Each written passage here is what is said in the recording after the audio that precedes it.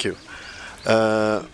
We are privileged as a county to have hosted the co-chair of Bill and Melinda Gates Foundation, Mr. Bill Gates, this morning.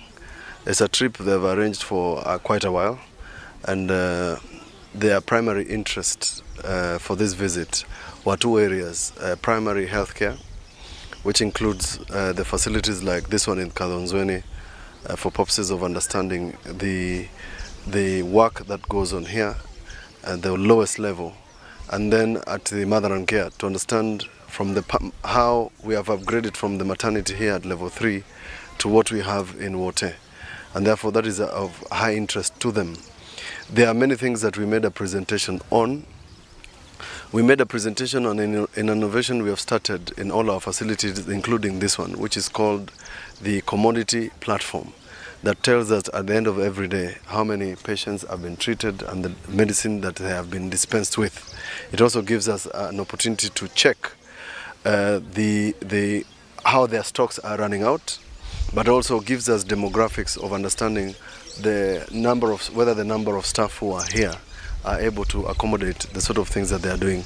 One of the most notable things, partly the reason that Bill Gates came, was that this facility behind me, the maternity, has the highest number in terms of its level of birth in the county, and therefore that also interested in him to check between this facility and what happens at level 4 at Wote, what exactly the upgrade and how that affects our work.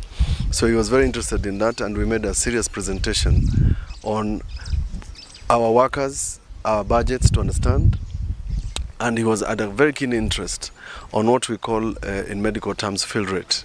He wanted to know how we cope with the problem of receiving only 50% of what we require from KEMSA and how we plug in the gaps. He also wanted to understand the workings of the CHVs, community health volunteers, but more importantly, there is something we have piloted in Makûeni which is very unique, that all these facilities are semi-autonomous.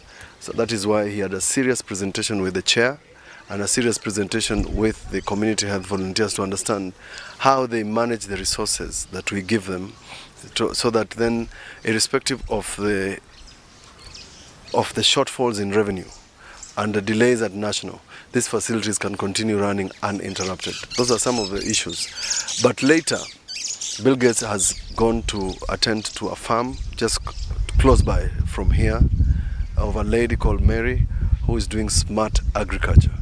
And that also, they have a huge interest.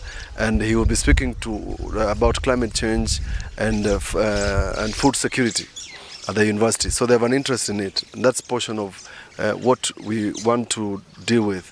At a later date, we want to make a presentation on our food security and agriculture and value chain, because they have given out yesterday about 1.4 billion US dollars towards climate change mitigation and agriculture and food security. And we want to make a presentation as Makûeni so that when the money is finally disbursed, we can get a share of it. Those are some of the issues that they were discussing. But for today, their primary interest was PHC, which is primary healthcare. And we have managed to take them through this facility, and they have appreciated the work that is going on through the staffing that is here. Thank you.